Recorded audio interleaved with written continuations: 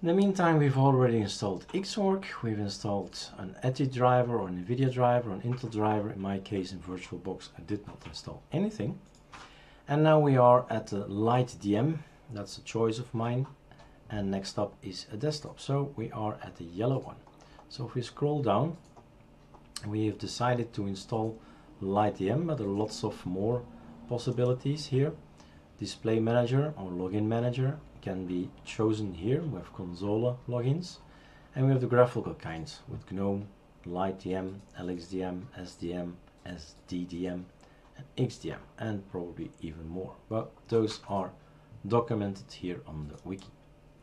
So we need to run these elements. Now the thing is, I'm going to install a desktop later on that I have never installed yet. Well, have installed, but it's not documented on Arco Linux yet, and that's Deepin.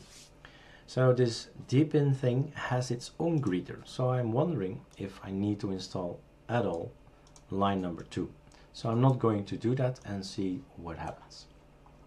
But we need to have lightdm anyway, so sudo pacman -s lightdm. So let's do it one by one. Let's install lightdm. That's that. Okay. If you want to enable it, if you want to log in and I have a graphical greeting from lightdm, you should say enable me the service. Otherwise nothing will happen.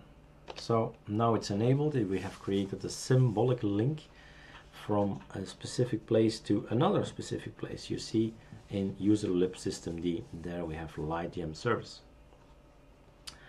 Okay, so now we actually can boot. No, we shouldn't boot. We shouldn't boot because we don't have a desktop environment yet. So booting now will get us stuck at a lightdm, and lightdm can't log you into a desktop environment. So you're actually stuck there.